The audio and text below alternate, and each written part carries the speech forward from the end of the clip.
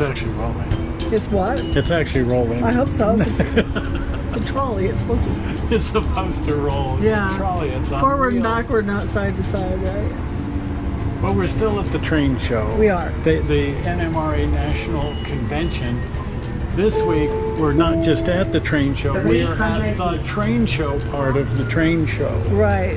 The National Train Show, held in conjunction with the National NMRA This guy. Convention at the Southtown Expo Center. And it should be really exciting because all the big dealers are there and the national companies and the big manufacturers and Hang on to your wallet. holy cow, yeah, we may end up buying something expensive. So, check this out, it should be amazing. Well, we're still at the NMRA National Convention in Salt Lake City. It was a lot of fun. It was. This is the auction room here. That was pretty neat. They had it in a really fancy hotel. Boy, I'll say. It was sweet. But I think my favorite thing were the prototype tours. This is the dispatch center for the TRAX trains. Oh my. That was really neat. Here are the TRAX trains in the old Union Pacific locomotive shops in Salt Lake. But this week we're looking at the train show. Oh boy, look at all those vendors. And train displays. Geez, everything, and it's huge. They call it the National Train Show. It's actually part of the National NMRA convention every year. But it's kind of separate and kind of part of the same thing.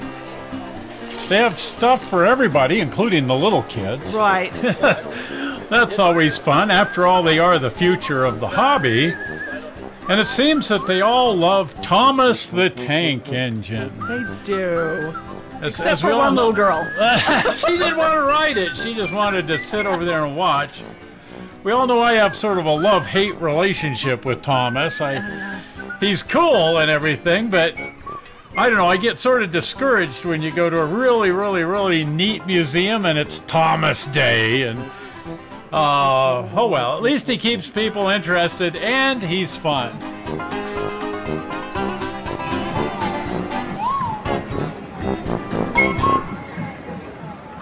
And it wouldn't be a train show if there weren't a bunch of modular railroads. This was really fun. This one's kind of a early HO railroad. It's really neat that the early style locomotives with the modern technology, these little small engines like this can now actually run and run really well. Because I just love early engines like that. I love these animated signs like the one here on the Union Station. They're getting better looking, I think. These modular railroads are sort of fun for a lot of people. A lot of people don't have room for a full layout somewhere in their house, so they can build these modular railroads and then take them around to events like this and have a lot of fun running them and showing them off and so on. I guess all that scenery and stuff has to be quite lightweight. Yeah, if you're going to haul it around in a trailer or a truck, you can't very well make it out of plaster like you normally would. This looks like it might be made out of styrofoam or something. Oh, look, an aeroliner. Oh, boy. Or an aero train, rather, not aeroliner. Aero train. I love the aero train. It's just such a weird train.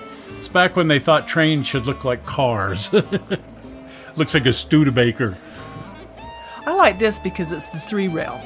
Yeah, I like the old Lionel train sets. Of course, people still do Lionel. I'll say. It's still very popular. I like it.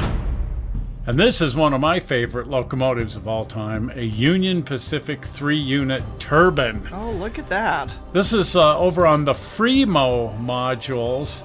We're actually going to come back next week and look at both this engine and the Fremo modules in much more depth. But probably the biggest of the modular railroads here at the convention were these Fremo modules. They're neat. They're neat. Fremo is just kind of an unusual concept that allows for a lot of diversity. Of course, the heart of the train show are the big dealers. In this case, the national manufacturers. I'll say. This is Soundtrax with their Tsunami sound systems. That's one of our favorite companies. It sure is. Well, they're in Durango, so we can go visit the train and Soundtrax, but also one of our favorite sound modules.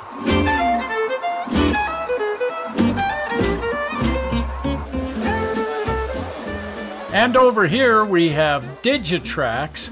The sound modules like Tsunami go in the trains. Digitrax provides power to the tracks that runs the sound modules, and fortunately it's all compatible because everybody follows the same standard. But I love Digitrax as a way to run the trains. It is fun to see all these different major manufacturers here peddling their cool trains. But this company's selling structure kits. This is my favorite part, really. You know, when you get right down to it, I think that's my favorite thing to do is build the structures. Absolutely. I think it's Steve's favorite thing to do. I think so. We just all get a kick out of it. It's whimsical and it's fun. Let your imagination run wild. Absolutely. Oh, and the tiny, tiny, tiny there trains. we go. I know you have a fascination with the teeny, teeny, teeny, tiny. That's mine right there. This is Z-scale right here. And just about the time you think it can't get smaller than Z-scale, then here's T. That's the one I want. 1/450th scale. Just microscopic. But people have fun with this. Like I say, it's sort of whimsical. But there's also a lot of really serious modeling going on in these really teeny, teeny scales. But there's also a lot of really serious modeling being done in these tiny scales. This is a big boy. A big boy? It's 6 inches long. Wow. And it runs perfectly. It's also $2,000. Oh. So like I say, serious modeling being done in these teeny, teeny, tiny scales. That's really neat. I'd like that one. Start saving my pennies, I guess.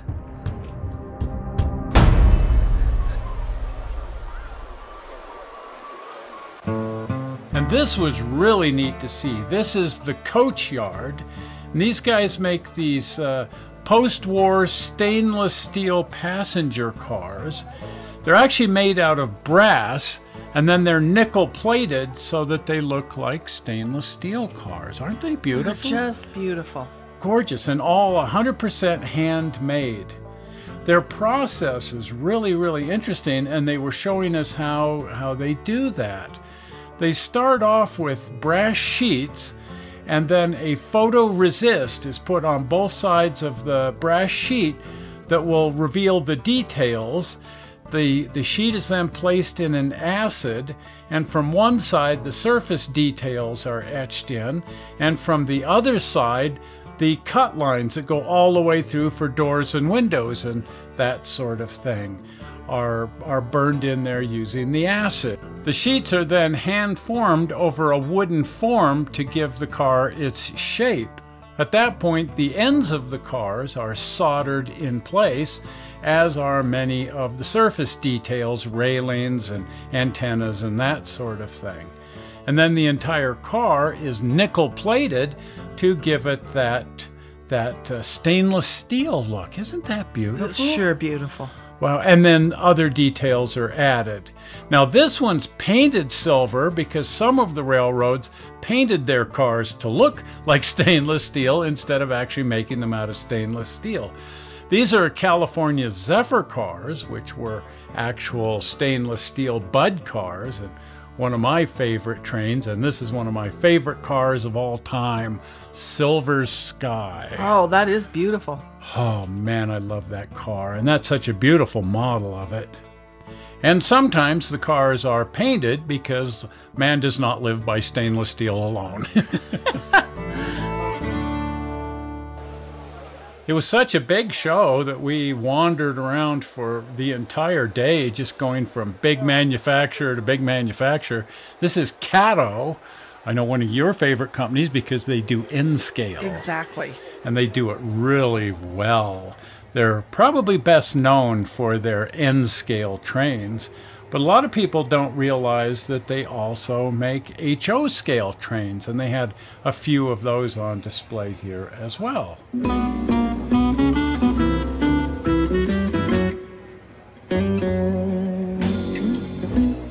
A lot of these manufacturers have been around since, well, since Shag was a pup. I think so. Katie here pretty much revolutionized the idea of couplers, coming up with the industry standard now, really, as well as wheel trucks, all different kinds of wheel trucks. But that's what they're best known for, wheel trucks and especially couplers. They really look like nice wheel trucks, very detailed. Really detailed, really nice, and in all different scales. And this is Atlas, one of the old standby companies, again from the 50s and 60s. Lots of HO models, but they also do O-scale. A lot of people don't know them for their O-scale, but they really make some high-quality O-scale stuff as well.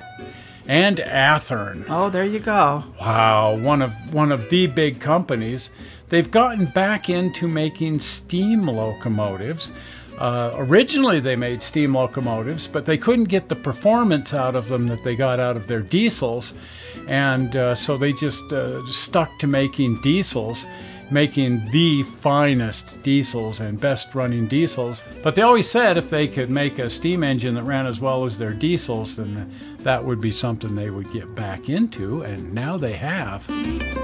One of my favorites is Woodland Scenics, and I noticed they had a booth. Yeah, these are the guys who made the trailer models for the trailer park that you're building. That is right. And they've got that just plug electrical system for lighting the whole thing. Really simple to use, but they're better known for this sort of thing. Scenery items, how to do scenicking, and they've got this product. It's sort of a foil that you can put plaster on to make mountains out of. And they have a whole line of water simulation products just for doing lakes and streams and waterfalls and that sort of thing. That's nice. Isn't that beautiful? Wonderful. It looks so real. It does. Woodland Scenics.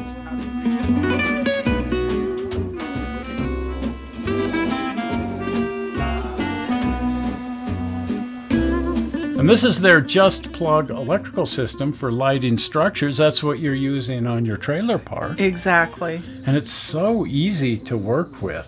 And it looks great. Right.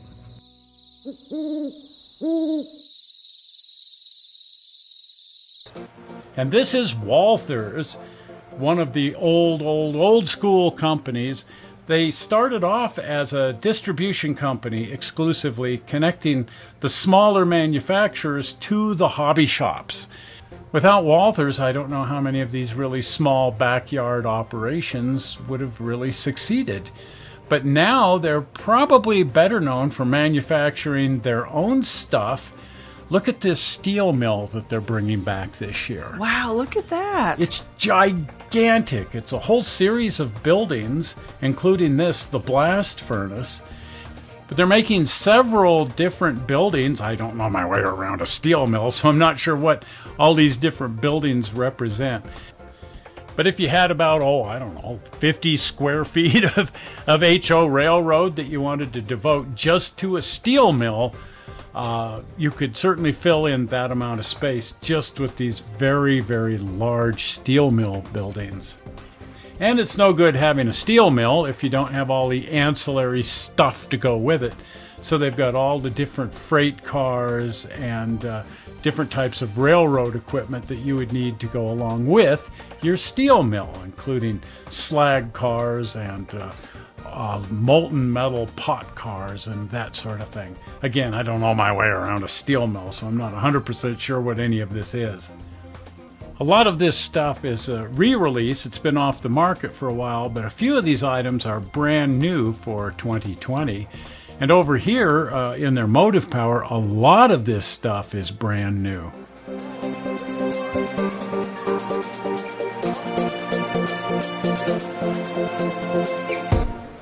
Oh, look over here is Bachmann. We've been doing Bachmann trains for the last few weeks on the Tuesday show. Right. And Bachmann is, well, they're a really great company. They've been around for a long time. They make stuff in a lot of different scales. This locomotive here we covered at Christmas. It's the Grizzly Flats Emma, Nevada locomotive. That was Ward Kimball's personal train out in his backyard. One of my favorites. One of my favorites. And we did a show on that, and it's just, what a great model they've put together here. But they've done this mogul also as Eureka and Palisade number 6. Oh, look at that. That's sort of a companion to Eureka and Palisades number 4, Dan Markov's engine. But this one was modeled with the cylinder pumps, the crosshead cylinder pumps that provided water injection back in the 1870s and 80s. That's a neat feature that you don't see modeled very often. So that's really intriguing. I was really dying to lay hands on one of these. Oh, yeah. And look, they're doing the Eureka and Palisade passenger cars. Oh, my gosh. As is Dan. Yes, it looks just like his. It looks just like his. This is the coach, but they're actually doing the combine that he's building out in the shop. Nice. And it's exactly the car that he's doing. And I think we need to get a hold of one of these and dress it up to look exactly like his. You know, his is going to be done on Thursday. That's what he keeps saying. That's what he keeps saying. He's been saying that for years and years and years, Yes. but there's a lot of Thursdays out there. But you can tell that this is Dan's car because, look, it's named after his mother, Yes. Elsa. He's building his car at the Railroad Museum in Boulder, Nevada. Right.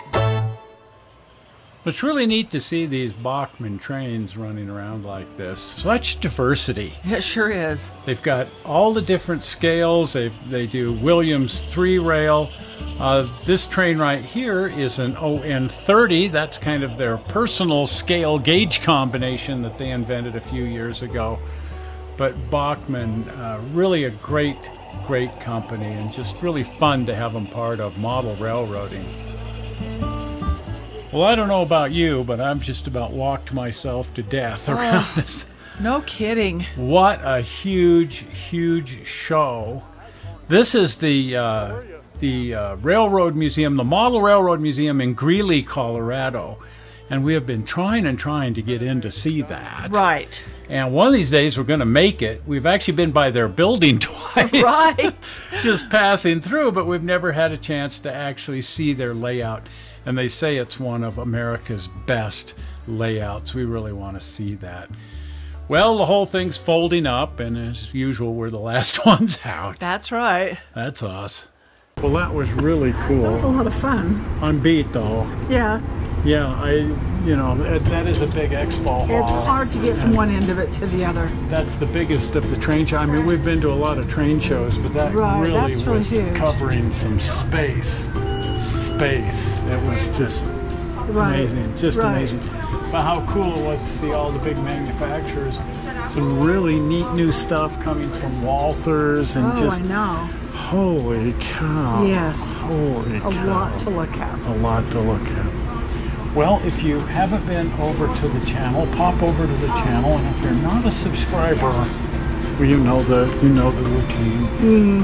Here's your opportunity to subscribe. The blue button. Yes. Are we ready for it? It is. Zoink. Blue button. Well, we're not sure how you found this movie on the internet. We hope you didn't find it boring. And we will see you here on Tuesday as we play with some toys. We'll see you then. Bye.